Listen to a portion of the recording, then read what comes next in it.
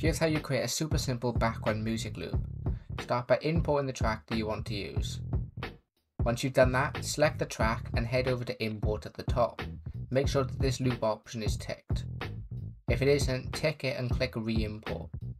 Next, create a new scene and add an audio stream player to it.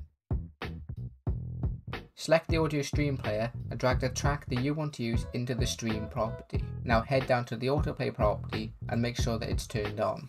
This will make the track automatically start playing once the scene is loaded. Now you'll need to save your scene. Next, head to Project, Project Settings and head on over to Auto Load. Click this little folder icon and select the scene that you just made. Remember to click Add. What this does is make the scene automatically load. This means that no matter what main scene you have loaded, the music will still play as it's loaded in the background.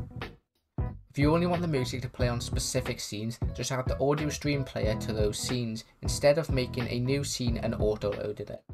And that's about it. Don't forget to run your program to make sure that it works. Consider checking out this video on screen as YouTube thinks you'll like it.